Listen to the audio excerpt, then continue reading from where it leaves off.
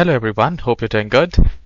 In this video I'm going to share one of the most easiest way to download Windows 11 officially from Microsoft website.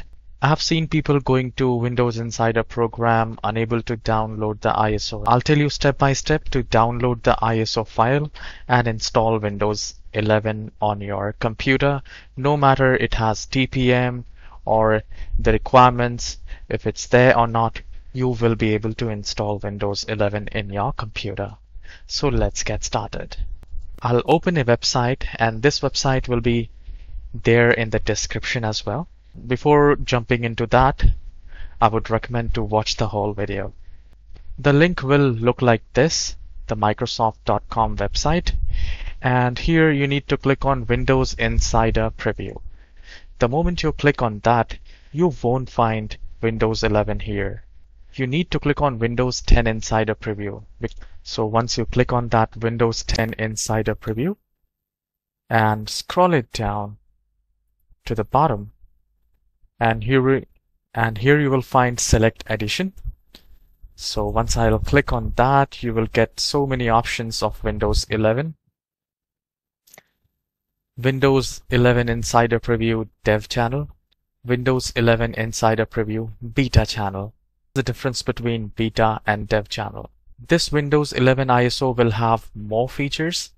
However, it will be, if you compare with beta, it will be less stable. And if I talk about beta, it is more stable, and compared to dev channel, it has less feature. So since I always take the risk, I'll go with Windows 11 Insider Preview Dev Channel. You can select the beta one, it's up to you.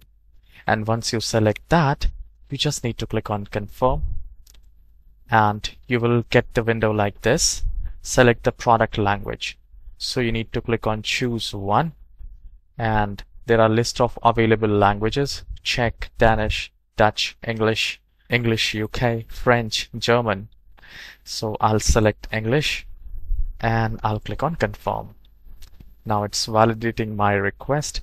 Now it's asking to download the 64-bit. Now we have got an option to download 64-bit. So this is an ISO file.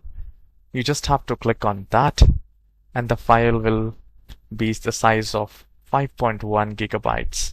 So if I click on show all, total size of Windows 11 is 5.1 GB. So make sure you have enough space and let the ISO download. Once the ISO file is installed, you can do a parallel installation of Windows 11 by doing just double click on that ISO and install it. And the second way is to create a USB bootable drive with the help of Rufus. And if this video is helpful for you, please hit the like and subscribe. I'll see you in the next video.